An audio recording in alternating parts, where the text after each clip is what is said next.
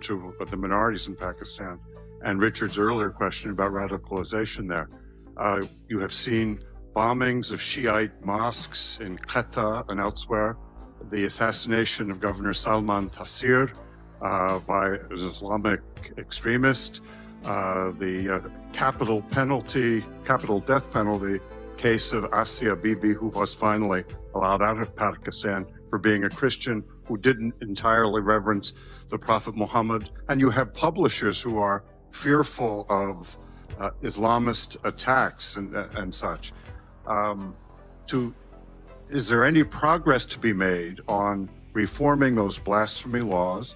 And how pervasive is the sense of the tiny minority fundamentalists being able to employ violence in order to enforce religious conformity? And do you get help from elsewhere in the Muslim world, like Saudi Arabia, at being able to progress toward a more moderate Islam? Okay, first let me clear one thing. There is only one Islam. There's no such thing as moderate Islam or radical Islam. I even heard yesterday that there was this radical Islam. There is only one Islam.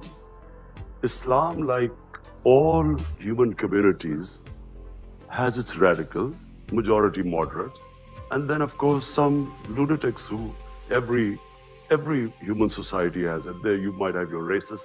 When I first went to England, there were these skinheads who would beat up people because of the color of their skin. So there is only one Islam, and the Islam we follow is the Islam of Prophet Muhammad sallallahu alaihi wasallam. And that Islam, according to the Prophet, all of us are born children of Adam, so we are all equal, regardless of our color of our skin.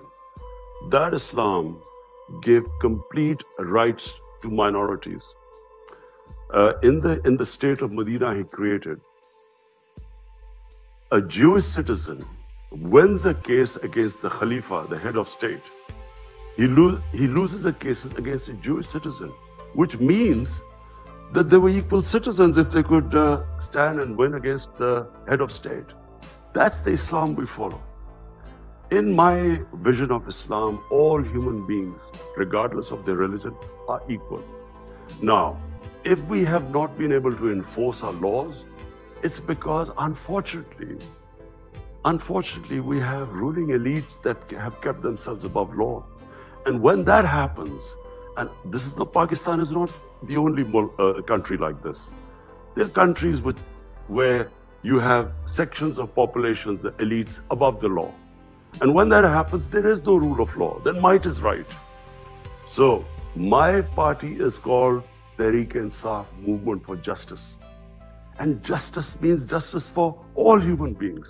In fact, for me, justice means for animals too. Because in the state of Medina, who we look up, for Muslims, there is only one model, and that is the Prophet created the state of Medina. That state of Medina gave rights to women first time, property rights.